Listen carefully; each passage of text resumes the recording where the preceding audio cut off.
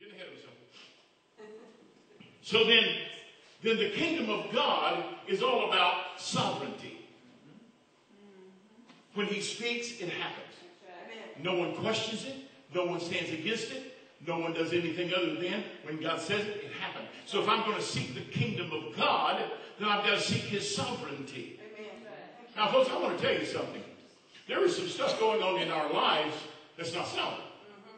There is some stuff that goes on in our lives that's going on out in the world, and it's trying to get into our churches, and it's got into some churches. That's not sovereign. It's not God. Okay? I'm not a finger pointer, but I'm going to tell you what the Bible says. God has to be the focal point of our life, or he's not sovereign. That's right. In order to be to a point where he speaks to you and it happens. In order to come to a point where he says, child, I need you to do this, and you just take off and you start going. It needs to come to a point where we are so trusting in God that if he says, come to this cliff, step off into midair, and we step. Amen. That we have such a trust in him that we'll do what he says without any backing up. Amen. Sovereignty means that God is supreme in power and that he has absolute dominion over all creation. Wow. Lord. God's sovereignty is real, and that's where a lot of people are missing it. They think it's some sort of a spooky something or other out there in somewhere. But no, he said, I'm going to come and take up my abode. Huh.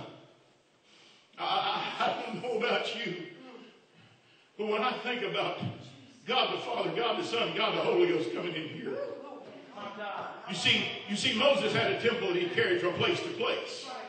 Solomon went and built a temple that was beautiful. But when Jesus came, he changed that. That temple come in here. Woo! That temple changed locations. Saints of God out there in the Philippines, you have the temple. Carry it bravely. Carry it with victory. Carry it victoriously. Walk on with it. Let the temple of the kingdom of God dwell in you wholly and completely and with power. Oh, hallelujah. Hallelujah. But God gives all of us to be free moral agents. Pastor Bennett, I can make any decision I want to make. And God's not going to rain fire down on me. But he's going to hold me to the decision I make. And he's going to make me live through that decision. Please hear me. Make your decisions based upon the Word of God.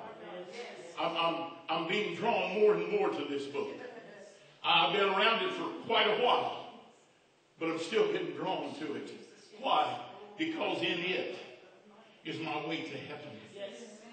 In it is what I need to know for tomorrow. In it is the knowledge of God. And if I have the knowledge of God, 1 Peter says that I can do all things. It says that I have everything that pertains to God, godliness and life, through the power of him, through the knowledge of him.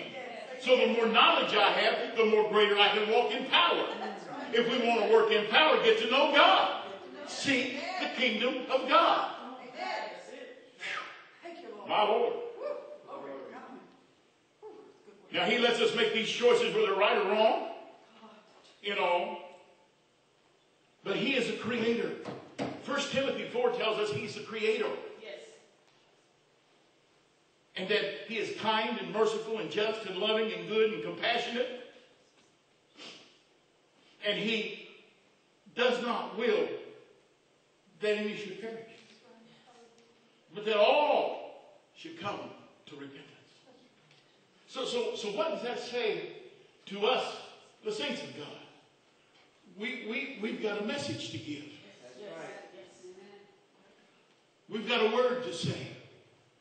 Because you see, God don't want nobody to perish.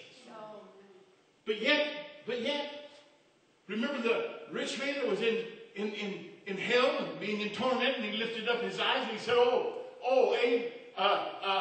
Abraham, send Lazarus to just touch my tongue with some water. Or please send him to my brothers because they're lost. If you send him, they'll know. And what did Abraham say back? He said, if they don't listen to the prophets and the preachers now, they'll not listen to someone raised from the dead. You say, well, what are you talking about, Pastor Hobbs? I'm saying we've got a job to do.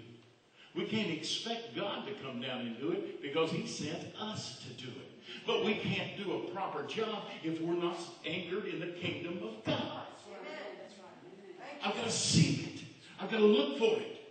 Well, what do I mean to seek it? Well, I'm locating. That little lady that lost the coin, she swept her whole house and she done everything trying to find it. She was seeking for that coin. If we would begin to seek for the kingdom of God like she sought for that coin, we would find him and something would explode inside of our chest and we'd be doing great exploits for God.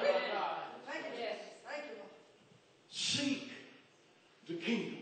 Well, what is the kingdom? The kingdom is a realm or a place where there's a king and he reigns.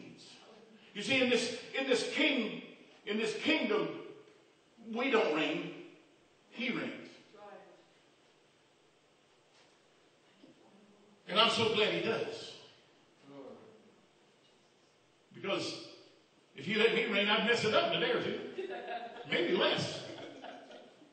But he has this sovereign rule. And everybody that walks into it has to walk into it as sovereign. God is the king of all that he has created.